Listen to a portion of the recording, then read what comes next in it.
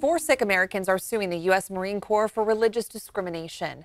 And joining us now to talk more about this is ABC 10's Candace Red. You're explaining, Candace, the group is being placed in a position to choose between their faith and their career. And Madison, that's right. Good evening to you. Well, the U.S. Marine Corps uniform and grooming regulations are clear.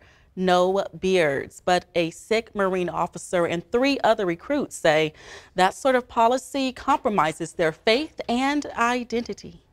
Really is unfortunate. Sukhbir Singh Toor, Milap Singh Shahal, Akesh Singh, and Jaskirat Singh are suing the U.S. Marine Corps for religious discrimination. Each of our clients is basically being asked to make a decision between whether they can continue to practice their faith as Sikhs or serve our country as Marines.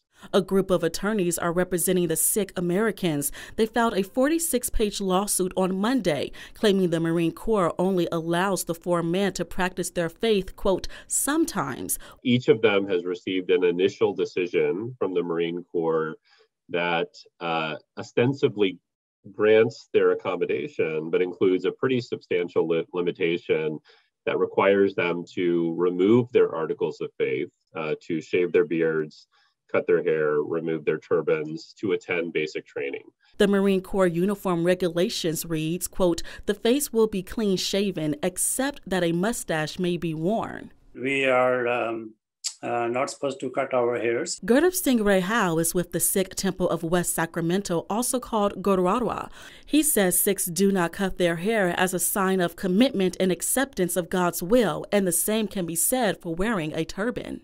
You know, the turban is our external identity. This idea that you can simply pack up your Sikh faith into a suitcase, that you can put it away, attend basic training, and then readopt it at the end, it really sort of smells like a loyalty test.